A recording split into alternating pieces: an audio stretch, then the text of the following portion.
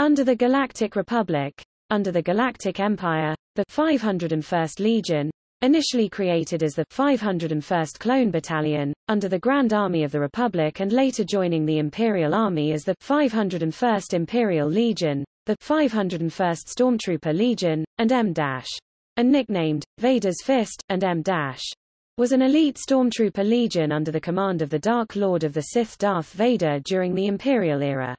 The Legion predated the Galactic Empire, its origins dating back to the Clone Wars of the late Republic era when the 501st was an elite military battalion of clone troopers in the Grand Army of the Galactic Republic.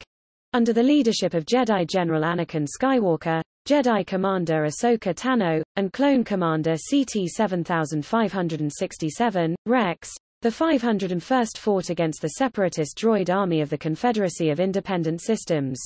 Throughout the conflict, the soldiers of the 501st were known for their courage, unconventional tactics, and loyalty to the Republic.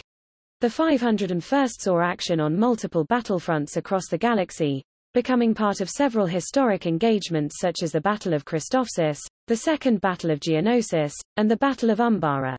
During the campaign on Umbara, Skywalker was recalled to the Republic capital of Coruscant, leaving General Pong Krell to assume command of the Legion in the interim.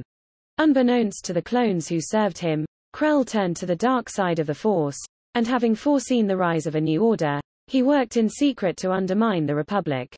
The 501st mutinied against Krell when his betrayal was revealed. They sustained multiple casualties while confronting their commanding officer, but ultimately succeeded in capturing Krell, who was executed while in military custody. An incident within the 501st nearly exposed a Sith conspiracy against the Jedi Order.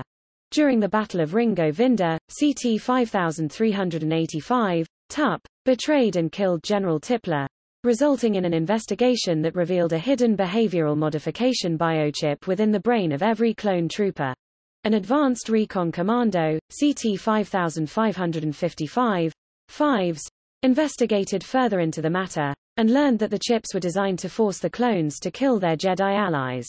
Alarmed by this discovery, he revealed his findings to Skywalker and Rex, but was unable to convince either of them before his death by the clone shock troopers of the Coruscant Guard. In the last days of the Clone Wars, Skywalker divided the 501st by creating the 332nd Division and dispatching it, including the 332nd Company, to Mandalore. Led by Commander Rex and former Commander Tano, the division defeated the Mandalorian Super Commandos and captured their leader, the former Sith apprentice Maul. During the journey to Coruscant, however, the Great Jedi Purge commenced when Supreme Chancellor Sheev Palpatine and M-, the Sith Lord Darth Sidious and M-, declared that Order 66 was in effect, turning the clone troopers against their Jedi officers.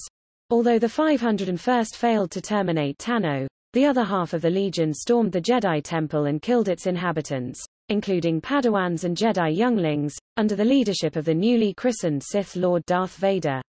Rex deserted the 501st after defending Tano against his own troops, including CT-5597, Jesse, all of whom died attempting to carry out Order 66.